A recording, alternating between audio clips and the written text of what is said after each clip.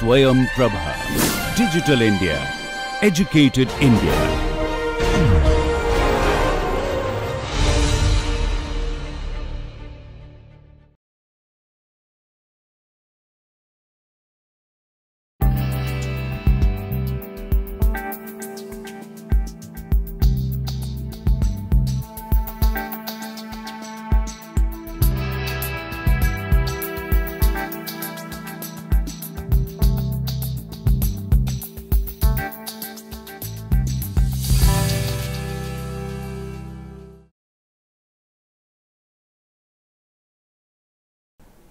Welcome to the fourth lecture of the course on sociological perspectives on modernity.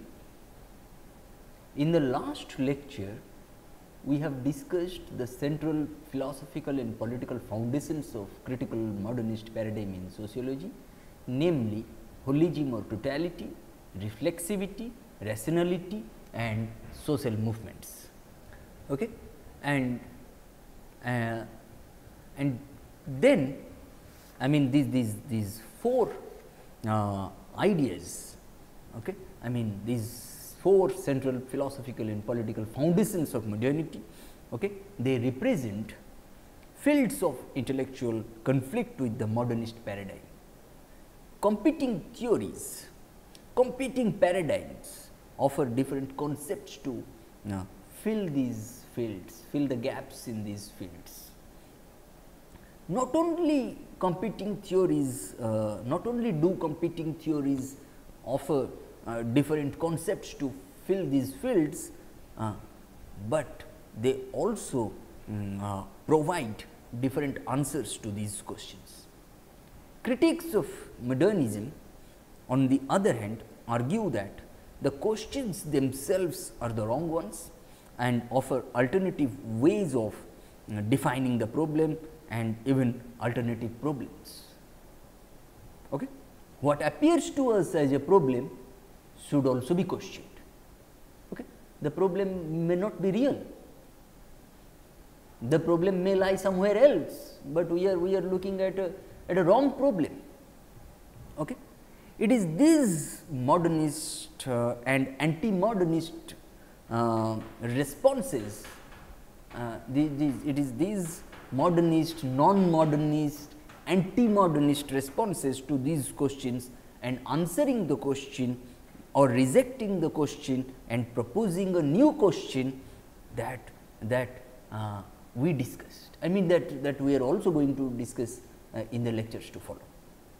And therein lies the ambiguity of rationality and control, I mean governance versus emancipation, and in the last lecture we have discussed the difference between instrumental rationality on the one hand and substantive rationality on the other. Substantive rationality looks at or emphasizes on methods, emphasizes on the means, whereas instrumental rationality emphasizes on ends, objectives, aims, goals and so on. Okay? Keeping now we have covered in this course, we have covered the thematic preliminaries. Now, if you look at the broader outline that we sketched at the beginning of the course, okay, now we will discuss sociological modernism, I mean classic statements of sociological modernism. Okay. When I say classic statements of sociological modernism, I mean it is through the works of Marx and Weber. Okay, okay. I mean before delving into modernity or the way Marx and Weber's works have contributed immensely to the debates on modernity. Okay. Before delving into that, let us first see when we say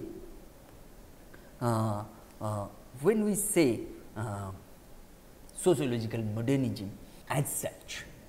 Okay. Sociology, both as a mode of thinking and as an academic discipline, came into existence as an attempt to understand the dramatic transformations that Western Europe experienced between the midpoint of the 18th century and the midpoint of the 20th century. I mean 1750s to 1950s. Okay. I will mention some of the most obvious of these, no doubt about it, but we have to remember that these descriptions themselves and the categories they use are themselves products of this attempt to understand them. I mean, the concepts that we use to understand modernity are themselves modernist ones. Okay? I mean, when I say sociology as an academic discipline, sociology as a mode of thinking, sociology as an intellectual activity, sociology as a social activity, as a political activity, okay, it refers to sociology has to be examined both as a theoretical construct as well as a methodological device. It is an attempt to understand the dramatic transformations that Western Europe experienced between the mid 18th century and the mid 20th century. Okay, what are these dramatic transformations? I mean, these dramatic transformations may be felt in terms of at the realms of economy, culture, and politics. Okay, what are these economic shifts, cultural transformation, political changes, and so on? Okay, there is a dramatic economic shift, and whose most visible effects include the transformation of agriculture into a profit oriented and increasingly technological activity, with the marginalization of farm laborers and tenant farmers and their flight to the growing urban centers of population. Okay. I do not mean rural urban migration only, but I also tend to look at rural urban continuum. Okay. I mean, not only that, you see, you will look at the development of large scale industrial manufacturing processes, the corresponding decline of artisanal and home production, and the rise of trade unions, okay, against the powers that be. And you will also see the increasingly global dimensions of trade as more and more of the world is drawn into the global economy, and the non-European world is increasingly turned into colonial possessions designed to supply cheap or free labor, basic commodities, and protected markets for the imperial center. I mean, you know, I mean, if you look at the dependency theory, okay, I mean, dependency theory. I mean, what the satellites, the underdeveloped countries, the peripheral countries, they always try to, I mean, the system has been designed in such a manner that they supply cheap or free labor, free raw materials, and purchase the finished goods from the metropolis, from the developed countries, from the core countries, okay, at a much higher price. Okay. Okay. These are the economic shifts that we witnessed. On the cultural front, there is I mean, if you look at this, I mean, culture is transformed. I mean, most visibly with the spread of literacy through the developing mass education systems and the increasing significance of print media, participation of individuals in national cultural formation. And at the same time, what we find that dominant languages increasingly marginalize other languages and dialects. This is a serious problem. Now, so many languages, dialects, they are dying out because of the politics involved in or politics which is exercised in making certain languages more dominant than others. Okay. And the system of social control represented by the official churches breaks down, official religious systems breaks down, particularly in urban areas.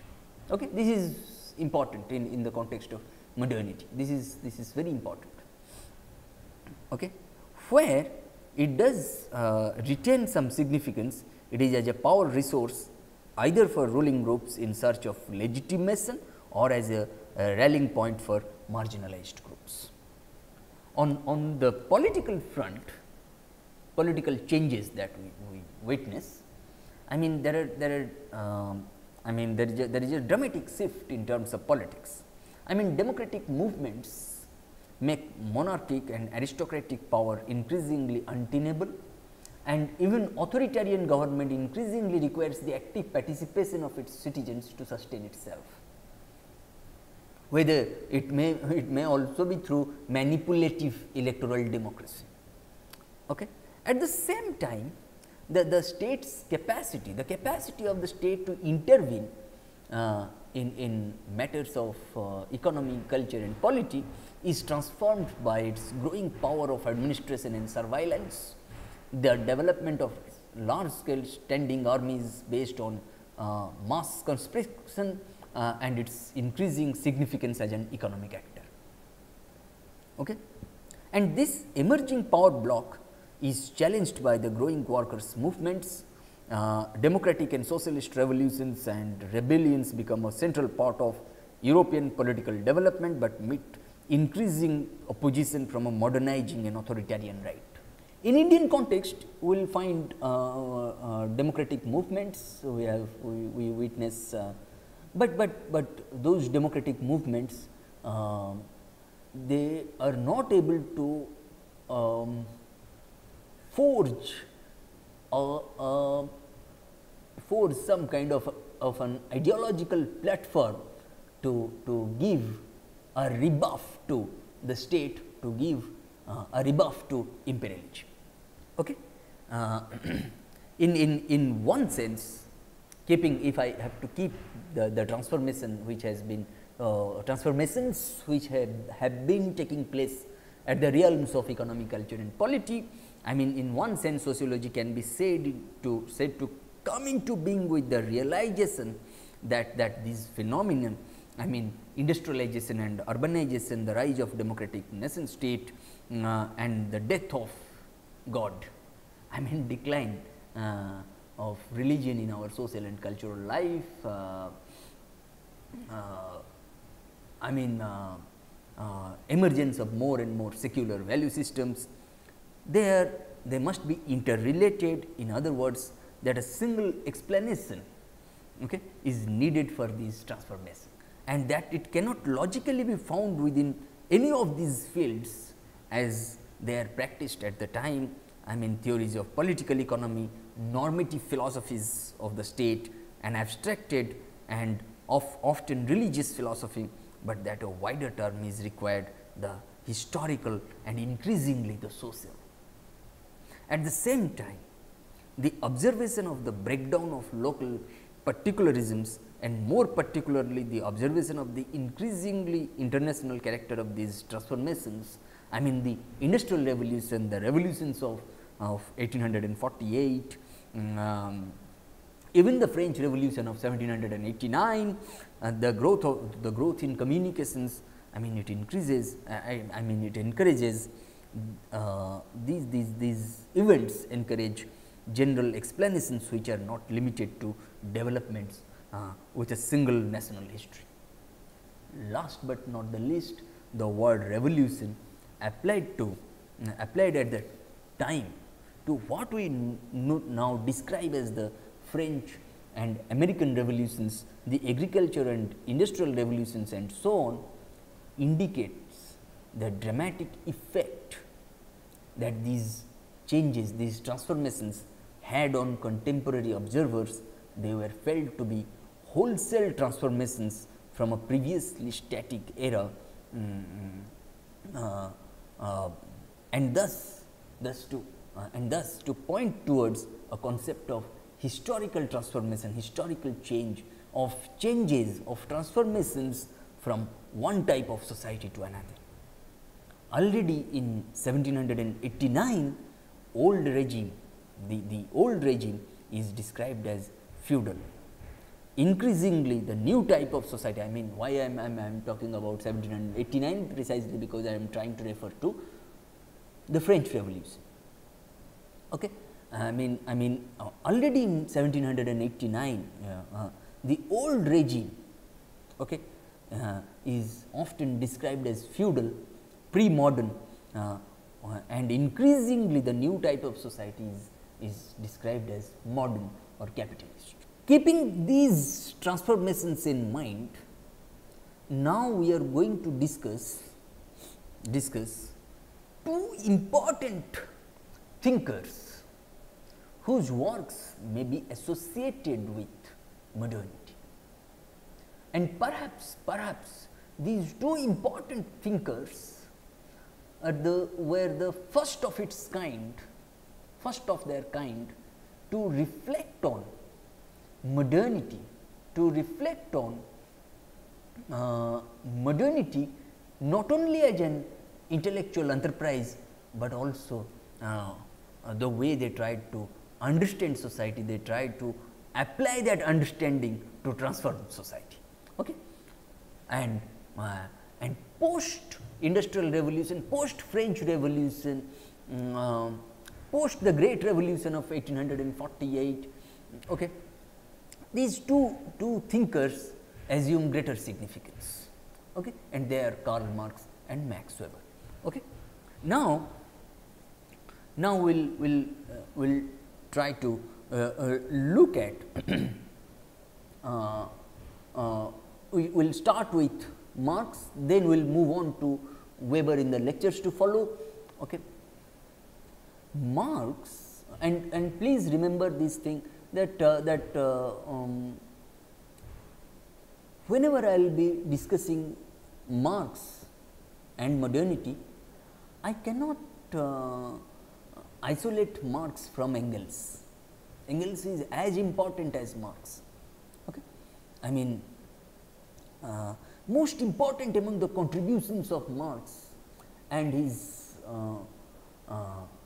lifelong compatriot, collaborator and comrade in arms, Friedrich Engels, to the armory of humanities and social sciences are the principles of dialectic and the materialist conception of history. That is what we have discussed in the earlier lectures, that it is not the consciousness that what is materialist conception of history. I mean, it is not the consciousness of men that determines their social being or their social existence, but on the contrary, their being that determines their consciousness. Okay. Okay. I cannot isolate Marx from Engels, or I cannot isolate Engels from Marx. Okay. Both of them must be discussed. But why I have not mentioned Engels and modernity and only Marx on modernity, but perhaps because of the range of ideas, the range of topics that Marx could touch upon, Marx could master over. Okay. Marx and his collaborator Engels are among the earliest and most perceptive of those observers who did not adopt either an affirmative modernist or straightforwardly reactionary position. In other words, who both Marx and Engels saw modernity as inevitable, yet in many senses deeply undesirable. Okay. You can look at, suppose you can watch Modern Times by Charlie Chaplin, why modernity is undesirable. Okay. Okay. How individuals, human beings will turn out to be machines, okay, will be reduced to machines, okay, in this in the way modernity has been sketched. Okay. That is why Marx and Engels both saw modernity as inevitable, yet in many senses deeply undesirable, and who therefore sought to identify how modernity could itself be transformed into an ideal future rather than simply returning to an idealized past. Okay? It is very important. This latter option is rejected. I mean, we cannot go back to the idealized past. Okay? This option of returning to an idealized past is absolutely rejected, is rejected in its totality, in entirety. Okay? Among other reasons, simply because modernity is seen as itself a product of the past, a past society which is therefore not stable, but inherently likely to generate modern formisms. Okay. This is very important. Okay. Then modernity, even if it is inevitable, it is undesirable in many senses. Okay. And perhaps for this reason, both Marx and Weber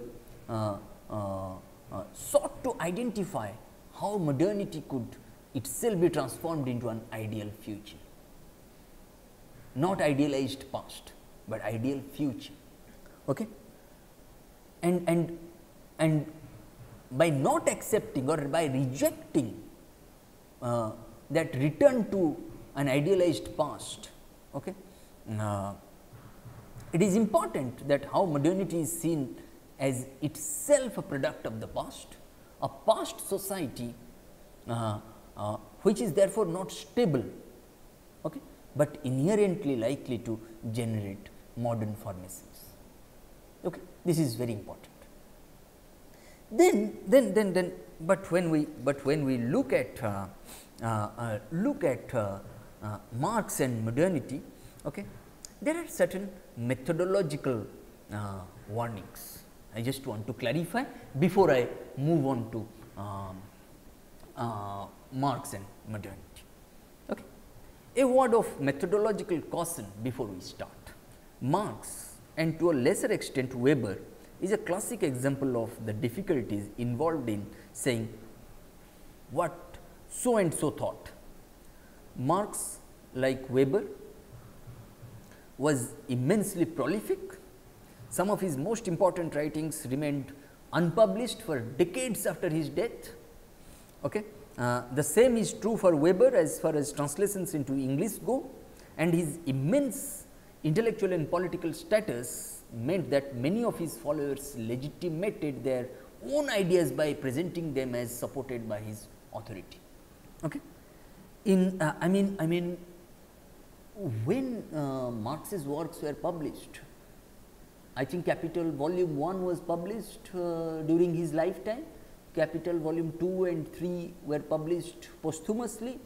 Most of his works were published after October Revolution.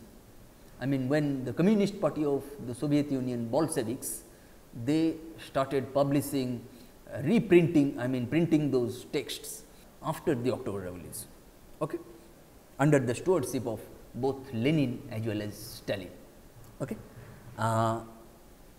When I say that some of Marx's most important writings remained unpublished for decades after his death, and his immense intellectual and political status meant that many of his followers legitimated their own ideas by presenting them as supported by his authority, we must remember that a Marxist theory or a presentation of Weber's ideas may be quite far removed from what the authors themselves wrote or thought, in so far as we can find that out. Okay. Translation also has its own limitations, the way you present it, the way a political party makes another presentation of the same author's works. Okay. I mean, a good example of this presented as Marxist political theory, a theory which derives in large part from Lenin rather than Marx, or Marxist cultural theory, which often rests heavily on Gramsci. Okay. I mean this orthodox Marxism, okay, orthodox Marxism in the sense of the theories approved by the parties of the fifth international is something again different again. More generally, we need to remain aware of the possibility that just as medieval writers sought to give their ideas greater authority by ascribing them to some earlier author, contemporary writers often make substantive and independent contributions to social theory in the form of what are apparently interpretations and commentaries on earlier authors.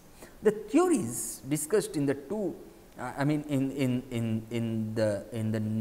in the next 2 or 3 lectures, okay, the theories which will be discussed in the lectures to follow, structuralism and Western Marxism were often presented by their authors as simple interpretations of what Marx really meant, but they are better thought of as independent theories. This is one good reason for paying more attention to the ideas than the extent of their scriptural authority. Whether an idea is good or bad, right or wrong, has nothing to do with whether it can be found in the pages of Marx or Weber or not. If we are interested in what they themselves wrote, for example, if we are interested in how their different ideas interact and form a coherent perspective, we need to be aware of this difficulty and not always take commentators at face value. In particular, most negative evaluations of Marx and Weber that I have come across are based on caricatures of their ideas, which are far more complex and well founded than people who only know them at second hand tend to achieve. Okay. Then in this lecture, now we are going to look at Marx on modernity. From here we are going to discuss specifically Marx on modernity. Okay. Marx's view on modernity is deeply shaped by his own involvement in the Europe of his day, 19th century, middle of the 19th century. He was an unemployed philosophy graduate who became a radical journalist, and as a consequence of this, a political refugee. He was also a political activist involved with radical and socialist organizations in Britain and France, as well as in the first Socialist International. And most importantly, though, was his intense intellectual involvement with his own society. The collected works of Marx and Engels run to over 40 volumes on social philosophy, okay, economic analysis and political comment, which taken together represent a phenomenal amount of empirical research. Okay. Okay. Marx's in particular, okay, Marx's idea of modernity was shaped by 3 developments. Okay. What are these 3 developments? Okay. 1, German philosophy. 2, British economy. 3, the French politics. Okay. In a way, the French revolutions of 1789 and 1848 and the French theorists of revolution. Okay. So far as French politics is concerned. So far as British economy is concerned, the industrial and agricultural revolutions in Britain and the British economists who theorized them. And so far as German philosophy is concerned, we must look at the collapse of the official church's intellectual credibility as reflected in German philosophy. Okay. This is very important.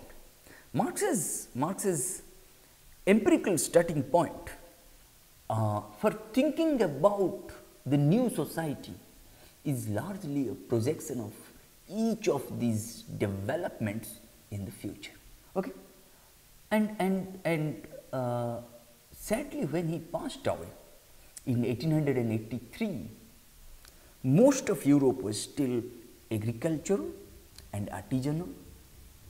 Okay. Most European states were still dominated by monarchical power, and most Europeans still went to church. In other words, when we describe the Europe of his day, I mean the Europe of Marx's day, as being, for example, a Europe of mass industrial labor. We are, I mean, when we describe the Europe of Marx's days as being a Europe of mass industrial labor, okay, we are falling into the worst kind of anachronism. Okay. It has been, I mean, it has been very often said that Marx's analysis of industrial capitalism is based on the experience of the textile industry in Manchester alone.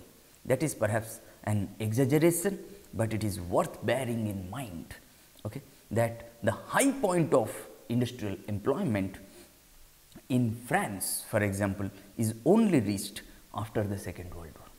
Okay. Taken in these terms, as a projection of an emergent future, a new society, okay, we can understand Marx's thinking more clearly. Okay. This is very important.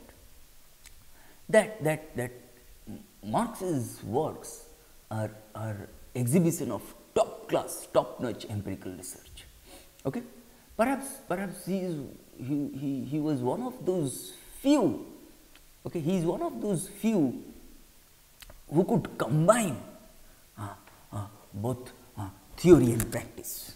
I mean, when I said German philosophy, for example, I mean, he took Marx borrowed the idea of dialectic from Hegel and materialism from far back, okay, and then he tried to look at how the principles of dialectic may be sketched, okay, how the materialist conception of history may be sketched. Okay. If you look at Marx's philosophical and political orientations, okay, perhaps it's enormous, an intellectual giant in his own right. He could harness the literature of almost 10 to 12 centuries very quickly. Okay. Look at the way he reflected on philosophy, literature, economics, political science, sociology, the nature of the state, and so on. Okay. And even on sciences. Okay. People very often ignore the aspect of the ways in which he contributed to the domain of science. For him, what is science? Science is a social creation, right? This is very important. Okay. In short, if questions will be raised later on, then we can discuss in detail. I mean, what are the principles of dialectic? What is materialist conception of history? But my concern is not to let you know the principles of dialectic in detail. The purpose of this course is not to look at only materialist conception of history in detail. Okay. The purpose of this course is to look at, through the principles of dialectic, through the materialist conception of history, how one can understand Marx's view on modernity. This is important. Okay. When we look at this aspect of Marx's views on modernity, and similarly we look at through the lenses of the principles of dialectic and materialist conception of history. As I have already said earlier, materialist conception of history suggests that I mean materialism itself suggests that how matter is prior to the formation of ideas, and the principles of dialectic are threefold for Marx. One is quantitative changes lead to qualitative changes and vice versa. Secondly, the interpenetration of the opposites or unity and struggle of opposites. And thirdly, the law of negation of negation. But with the passage of time, in due course of time, we'll try to capture these principles, and by capturing these principles, we'll try to look at Marx's reflections on modernity. Okay, this is important. Now, what we are going to do, we are going to look at Marx's idea of modernity, the way it has been shaped by three intellectual trajectories, namely three intellectual and political trajectories, namely German philosophy, British economy and French politics. Okay. It is also important to look at Marx's views about modernity through those four central pillars of modernity. I mean holism or totality, reflexivity, rationality and social movements. They are very important. How Marx's views about modernity have contributed to the idea of holism or totality, how Marx's views about modernity have contributed to the idea of reflexivity, how Marx's views about modernity have contributed to the idea of rationality, how Marx's views about modernity have contributed to the idea of social movements. I think this is very important, and let us see how Marx or Marx's works have contributed to these domains, to these central critical themes, central pillars of modernity, central philosophical and political foundations of modernity. Okay, this is important. Okay, for it's a common enough observation that for Marx, modern society is above all capitalist society. I mean modernity or the capitalist mode of production is contrasted with an earlier society which is described as feudal, as well as even earlier stages which we need not get into for the time being. We'll discuss. I mean, what does this description of modern society as capitalist in fact mean? Okay, why for Marx modern society is nothing but a capitalist society? Because he tried to treat capitalism as a mode of production in contradistinction with all pre-capitalist social formations. What are these pre-capitalist social formations? I mean pre-industrial revolution, pre-enlightenment and so on. Okay. In this sense, modern society is capitalist society. Okay.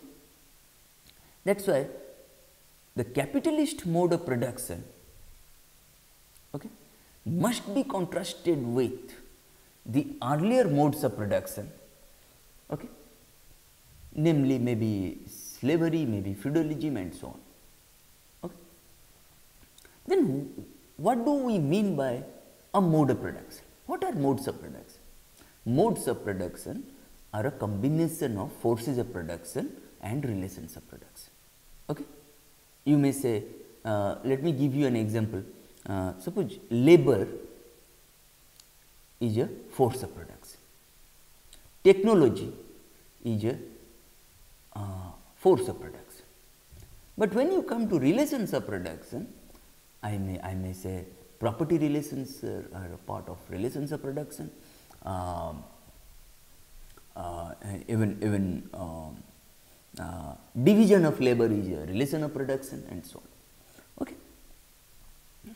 And the way Marx reflected on different modes of production, I mean he banged on historical sociology and political economy to examine these modes of production.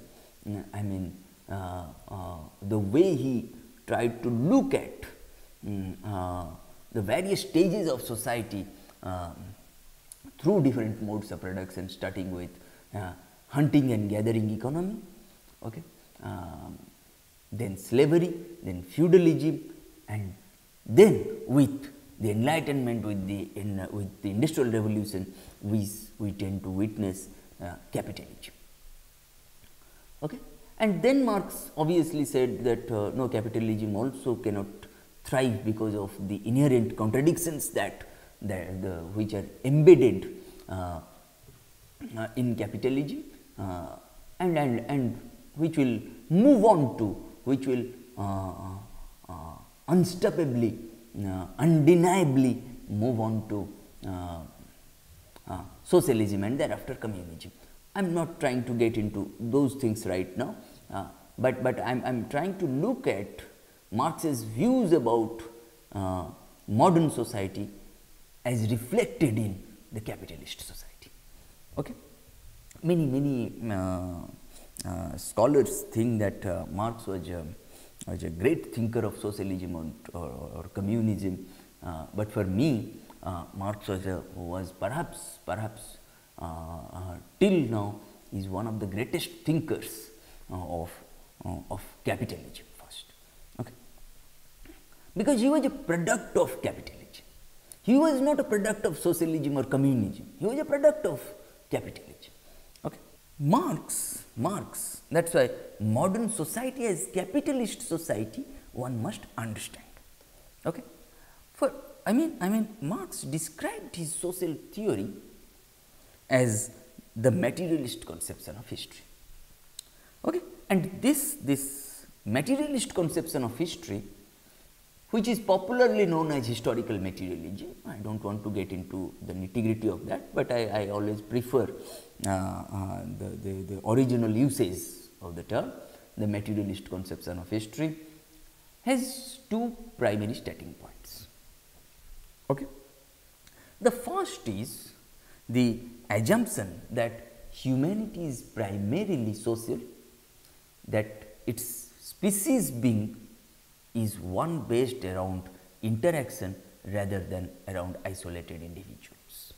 Then that species being, okay, even Darwin also talked about species being, Charles Darwin, evolution of species, principle of natural selection, okay, origin of species. Okay. Our existence, the way we think, our thinking, our self-knowing as well as self-creating, okay, is primarily social, and that its species being, okay, is the one based around interaction. If we do not interact with each other, then we will cease to exist. We are not isolated individuals. Okay. And the second, in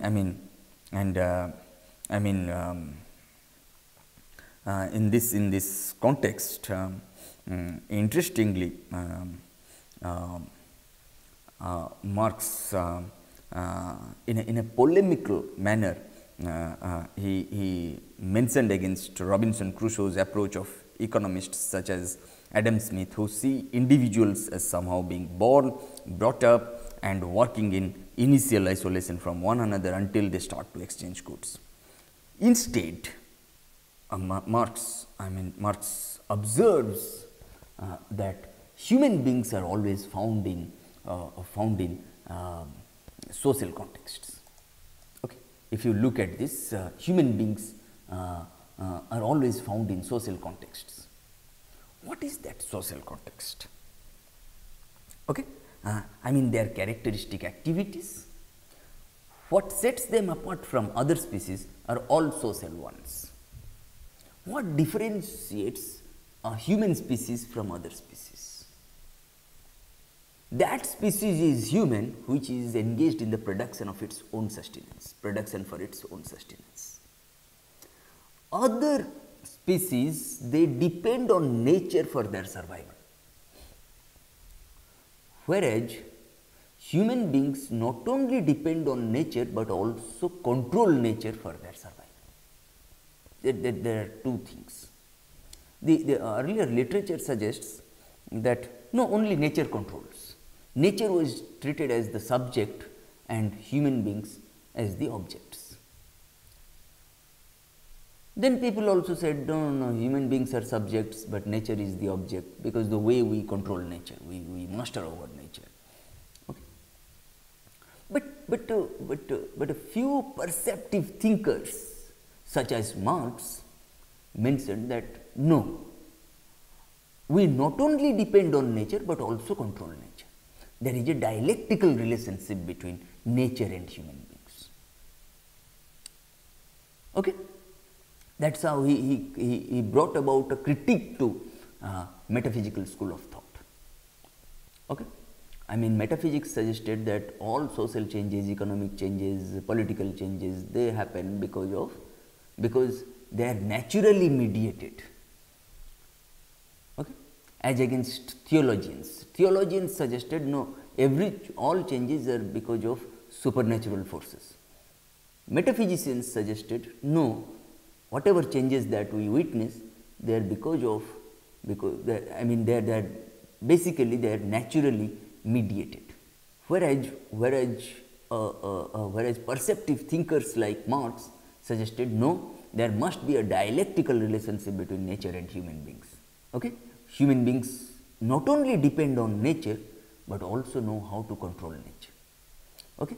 Then the way metaphysicians attributed, or metaphysicians tried to contemplate on nature only, Marx provided the link that no, human beings not only contemplate on nature, but also control nature, but also master over nature. There is a shift in the faculty of contemplation to faculty of control. Okay? I mean, if anybody wants to look at man-nature relationship, I mean human beings-nature relationship, woman-nature relationship, I mean human beings-nature relationship, please you can look at Capital Volume 1 by Marx. Okay. Then when I say human beings are always found in social contexts, okay, economic contexts, political contexts, cultural contexts, institutional contexts, ideological contexts, okay, I mean their characteristic activities, what set them apart from other species are all social ones. And the second starting point of the materialist conception of history is the defining characteristic of humanity is productive labor. I mean, what is that productive labor? That is not only contemplation but also control, that the transformation of nature into material to meet human needs. Okay. This labor for Marx involves both mental and physical components. Unlike insects, humans, unlike insects, you will find that we know how to plan our labor. Okay. Insects, people may say that no, insects, animals, birds, they also plan their labor. No, it is only based on their instincts that they are engaged in those activities. But human species go beyond their instincts. They put their empirical, rationalist thought processes to plan their labor. Equally importantly, this labor, which involves both mental as well as physical aspects, physical components, this labor, this productive labor, okay, usually carried out with techniques. They are called forces of production, and within relations of ownership, which are called relations of production, which represent interaction rather than isolation. Although Marx accepts that there are limiting cases such as the smallholders after the French Revolution, whose ownership of the land they worked and subsistence farming restricted their interaction to a very great extent. The best statement of this materialist conception of history is found in the first volume of the German ideology, in the German ideology. Okay. This is very important. When we look at this aspect of materialist conception of history, okay, I mean productive labor, I mean what we have discussed, the materialist conception of history has two primary starting points, that it is based on the assumption that humanity is primarily social, and the second one, the defining characteristic of humanity is productive labor. Okay. Very often these days especially, okay, we talk about capital, we talk about investment, we talk about entrepreneurial skills, we talk about land, but the most important component among all four factors of production remains labor. Okay. Land is a fixed variable, is a constant variable. Land in more sense than one, you will find land is a fixed variable, constant variable to a great extent. Okay. Whereas capital is generated by labor, land also becomes fertile by the inputs of labor. Entrepreneur, who is an entrepreneur? It is one more labor. That's why the way Marx tried to bank on Adam Smith, David Ricardo, especially David Ricardo, okay, they looked at labor as an important component while viewing modernity, capitalist society. Okay. In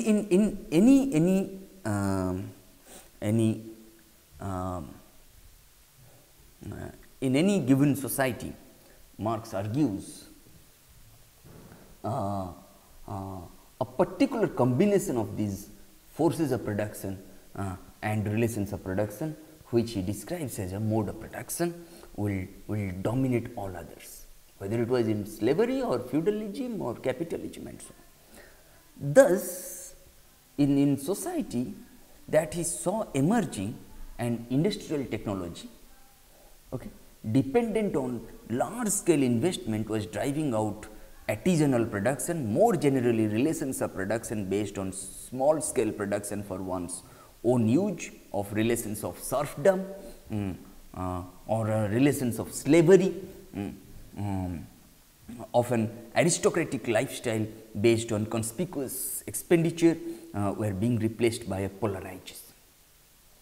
Okay. Those who had no access to the means of production and who therefore had to sell their labor power to those who controlled the means of production through ownership of capital.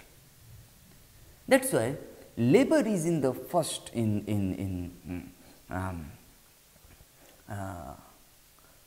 labor is in the first place a process in which both human beings and nature participate, and in which human beings of their own accord start, regulate and control the material reactions between themselves and nature. They oppose themselves to nature as one of their own forces, setting in motion arms and legs, head and hands, the natural forces of their body, in order to appropriate nature's productions in a form adapted to their own wants, their own needs. By thus, I'm trying to quote Marx here. By thus acting on the external world and changing it, human beings at the same time change their own nature. they develop their slumbering powers, their slumbering powers, and compel them to act in obedience to their sway. We are not now dealing with those primitive instinctive forms of labor that remind us of the mere animal. And an immeasurable interval of time separates the state of things in which human beings bring their labor power to market for sale as a commodity, from that state in which human labor was still in its first instinctive stage. We presuppose labor in a form that stamps it as exclusively human. Then what is that? What is that? What do we mean by a commodity? A commodity is the one in capitalist mode of production, is the one which has got value in exchange. Okay, there is a difference between value in use and value in exchange. Suppose water has more value in use, but today water also has become a commodity because it is bought and sold in the market. But a diamond, it has got more exchange value, okay, not use value as such, more exchange value. Okay. Okay. Then when you, how Marx tried to look at the distinction between human species and other species. In Capital Volume 1, he wrote, a spider conducts operations that resemble those of a weaver, and a bee puts to shame many an architect in the construction of her cells. But what distinguishes the worst architect from the best of bees is this, that the architect raises his or her structure in imagination before she or he erects it in reality. Okay? That is why when productive labor, when I said, human beings plan their labor, unlike insects, unlike non-human species, okay? Okay? Insects or non-human species, they are engaged in activities through instinct, but what distinguishes even the best of the insects from the worst of the human species is that the architect, the human species, they can raise their structure in imagination, okay, before they erect it in reality. At the end of every labor process, we get a result that already existed in the imagination of the laborer at its commencement. Okay. The laborer not only effects a change of form in the material on which he or she works, but she or he also realizes a purpose of her or his own that gives the law to her or his modus operandi, and to which she or he must subordinate her or his will. And this subordination is no mere momentary act. Besides the exertion of the bodily organs, the process demands that during the whole operation, the workman will be steadily in consonance with this purpose. This implies close attention. The less he or he is attracted by the nature of the work, the mode in which it is carried on, and the less therefore she or he enjoys it as something which gives play to his bodily and mental powers, the more close his attention is forced to be. Okay.